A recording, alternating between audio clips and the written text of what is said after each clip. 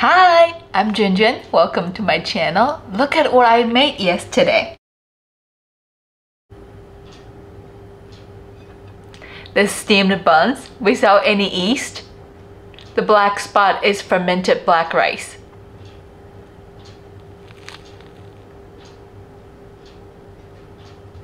And this is the rice cake. They both are delicious. Let me show you how I make them. Take a look.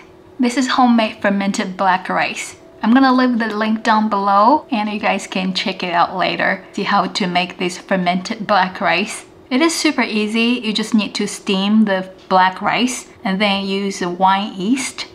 Ferment this black rice for a couple days.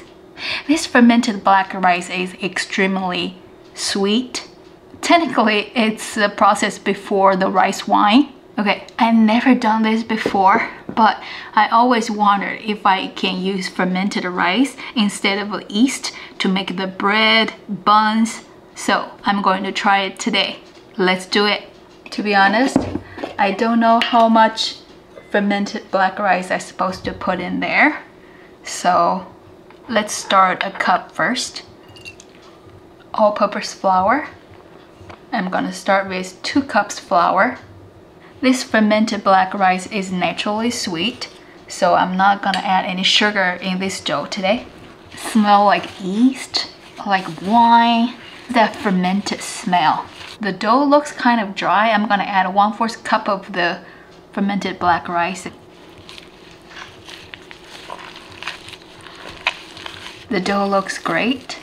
Now I'm gonna leave this in a bowl, cover this, let it rest for about 1 hour.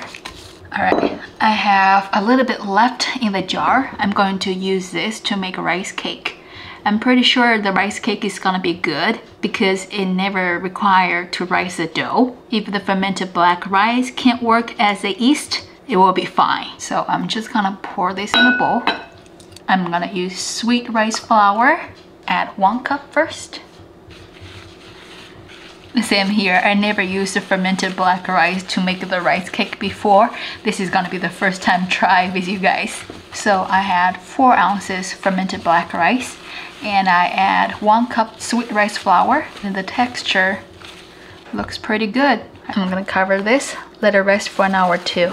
It has been 1 hour. Well, as you can see, they're definitely not double-sized. This one has risen a little bit, but the sweet rice flour one is not much. Anyway, I'm gonna steam both of them. Sticky. I think because the fermented black rice. The black rice is kind of like sweet rice. I have to use a little bit of flour. This is really interesting. I used all-purpose flour, but the dough came out so sticky.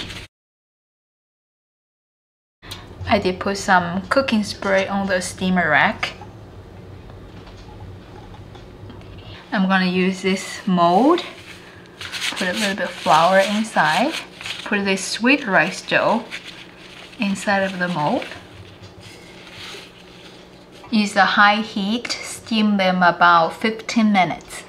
After steamed 15 minutes, I didn't open it and cover it for another 10 minutes. Actually not too bad after we steamed it.